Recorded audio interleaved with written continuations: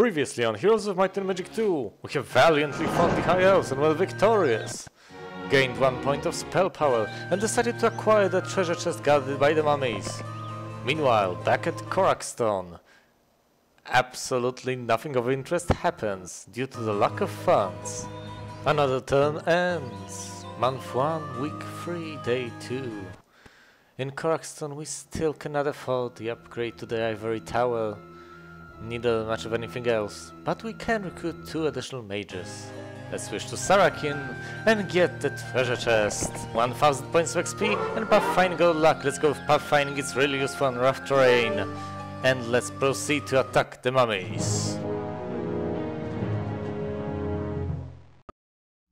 I could cast some spells right now, but I elect not to. Instead I move my bows to the back.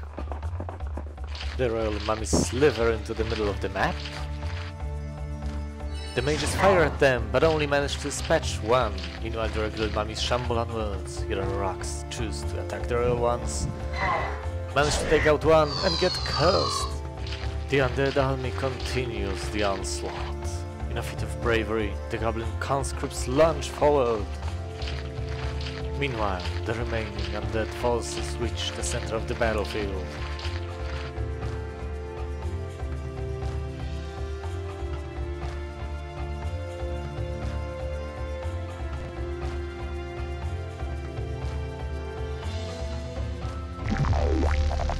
Feeling a sudden lust for blood, the halflings swing the slingshots at the nearby attackers, managing to take out 3 of the mummies. The boars hesitantly maintain their defensive position. The royal mummies barrel onwards, reaching the mages, hitting them, cursing them. One of them gets dispatched in the territory attack, and the other one dies soon after. The battered rocks retreat to ensure the safety of the mages. 14 mummies still linger on the battlefield. The brave goblins suffer heavy losses, yet manage to take out a single mummy. The rage fills their green little hearts, as well as determination to avenge their fallen comrades. Unfortunately, additional mummies gang up on them, and fall more mummies. On a positive note, the suicidal attack ensures the safety of the rest of the army. 2 more mummies down, 9 more mummies to go.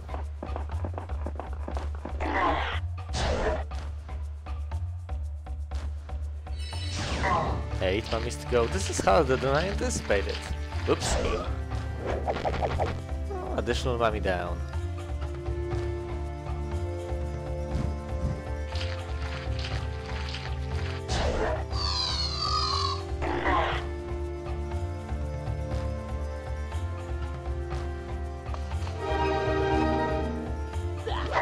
Five to go. Whoops, 1 more falls.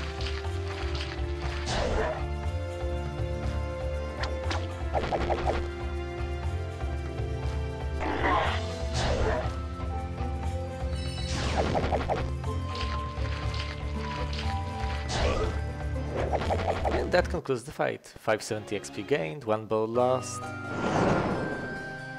And Samakin learns view artifacts from the Shrine of the Second Circle. Gaining much confidence after vanquishing the mummies, he decides to attack the skeletons as well as end the turn. Month 1, week 3, day 3.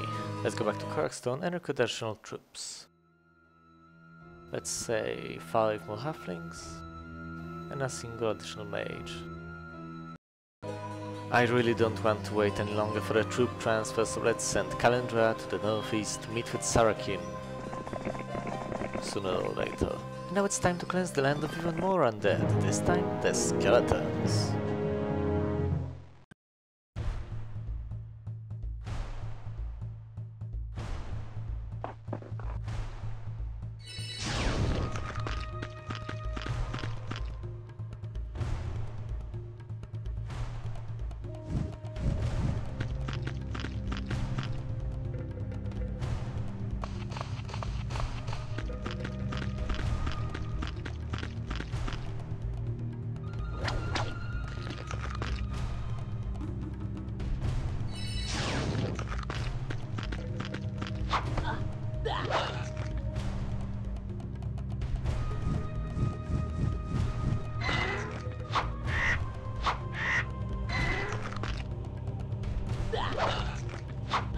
Yay! As an additional bonus, we managed to get rid of the goblins as well. Let's grab the gold and some more resources, and let's kiss the idol. Yay! Let's send Sarakin a bit closer to the center of the map. Let's go back to Korakstone and use the gold we just found to recruit the last mage. We can also afford 2 rocks. Let's leave and end the turn. Now let's move Kalindra and Sarakin to a common location. They're so close now. Let's survey the surrounding areas a bit.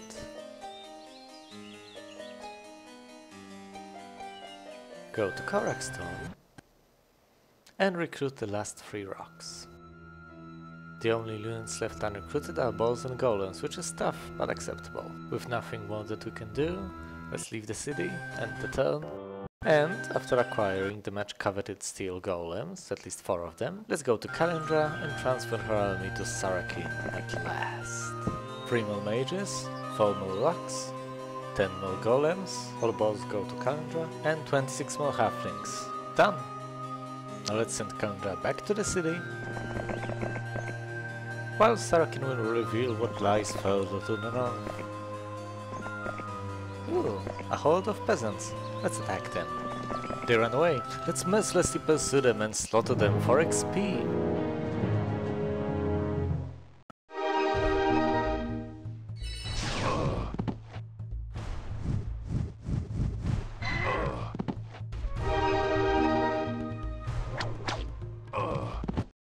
63 points for 63 people. Sounds fair. Let's check out the campfire. Oh, gold and sulfur. Let's go to the crystal mine. Out of movement points. Next turn. Let's visit the illustrious town of Korakstone. Let's check the well. Unrecruited balls, unrecruited golems. Let's go 2 golems. And we can't build anything. Let's leave. Let's switch to Kalindra and send her to Korakstone. Let's switch to Sarakin, conquer the crystal mine, and engage the iron golems in battle.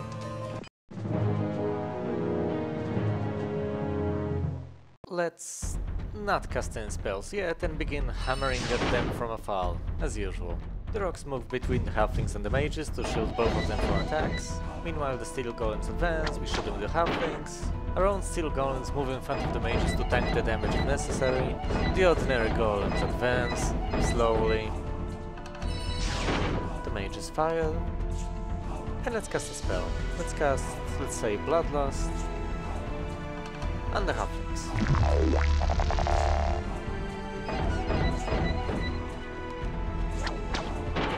A single steel golem left. Since when do animated chunks of steel have morale? That's not fair! The mages target the closest iron golems. The rocks can now safely attack them. 1 left. A single steel golem is no threat at all, so let's target the 7 unupgraded ones. And let's fight fire with fire. Splendid, 3 stacks left. Oh, I see the mages feel pretty good about themselves. In this situation, I think attacking the isolated target would be wiser than attacking the weaker one.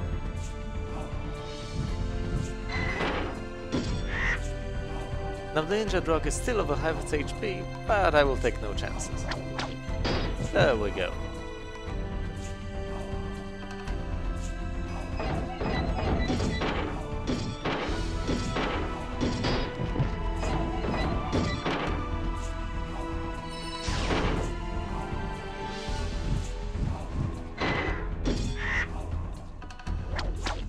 And that's it, the golems have been defeated, 1025 XP.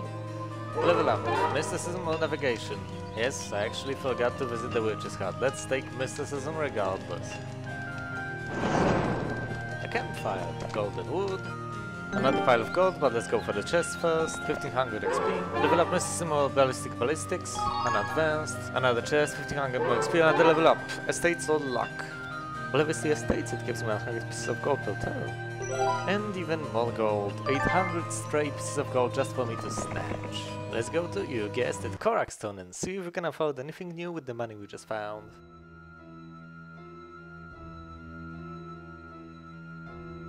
Well, no, apparently not. Oh well. Let's leave and end the turn. An intruder! Who dares to encroach on our territory? It's Atlas and he's got a formidable force.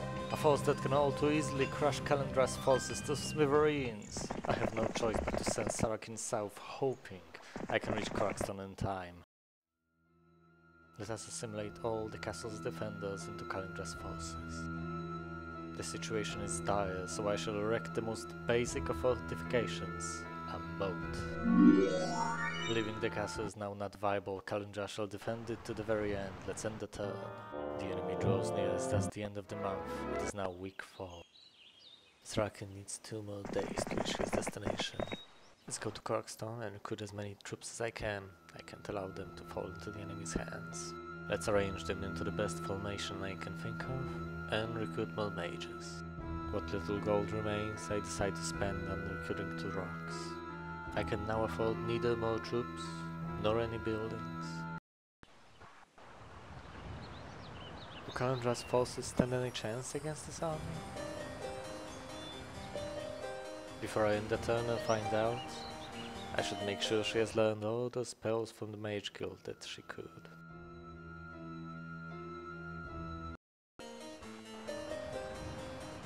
Let's see how this will end. She stopped 1 step from my castle. Well, that's less than impressive. Okay, let's recruit more troops. And by more troops, I mean exactly 4 more steel golems.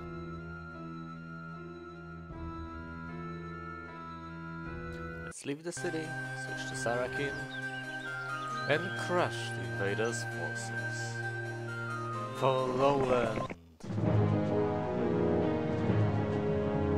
And the battle commences. Disruption ray gets cast on the rocks, the wolves sprint forward. Before I remove my mages, I peruse my spellbook, and finally choose Haste. And after a short period of indecision, I decide to cast it on the steel golems.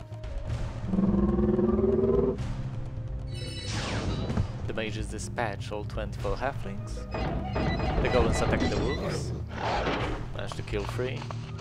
The goblins advance. The rocks decide to block the orc chieftains. One of them gets killed in retaliation. The ogres swing at them, but deal no significant damage. The halflings finish off the wolves. Meanwhile, the orcish chieftains take down another rock.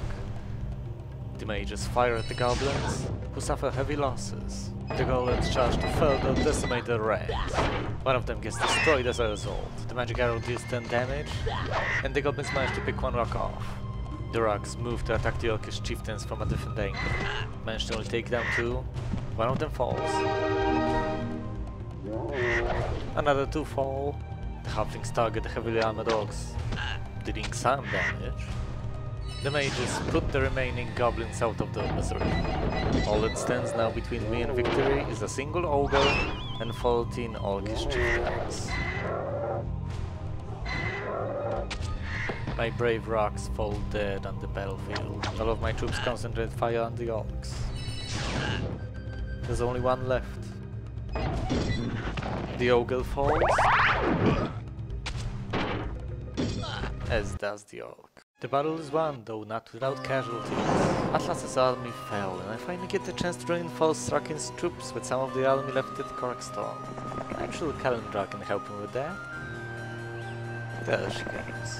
Let's see, 7 more rocks, 10 more steel golems, 5 more mages, and 18 more halflings. I'll leave all the balls for Kalindra. Now, let's send the girl back into the city. Well, we still can't build or recruit anything. So let's leave the city, end the turn, and let's send Sarakin west to battle the Rangers in order to gain control of the Golden Horseshoe. But to see that, you'll have to see part 3. See you then.